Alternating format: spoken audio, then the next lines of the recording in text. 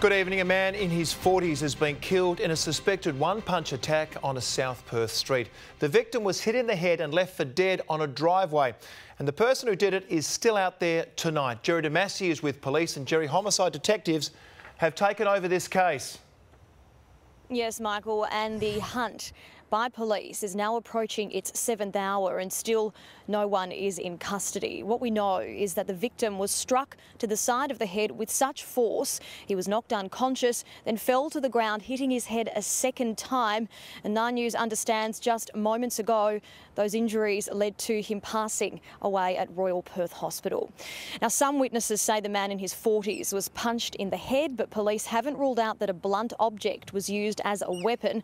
It happened just before midday here at the intersection of Hurlingham and Mill Point Road in South Perth, outside a public housing complex here. The attacker just took off afterwards, leaving his victim in a pool of blood, and it was a member of the public who stumbled across the man and called an ambulance.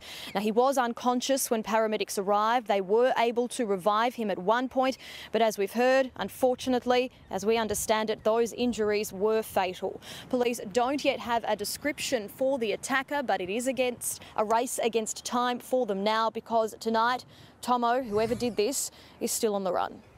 Jerry, thank you. Jerry DeMasi there with the latest.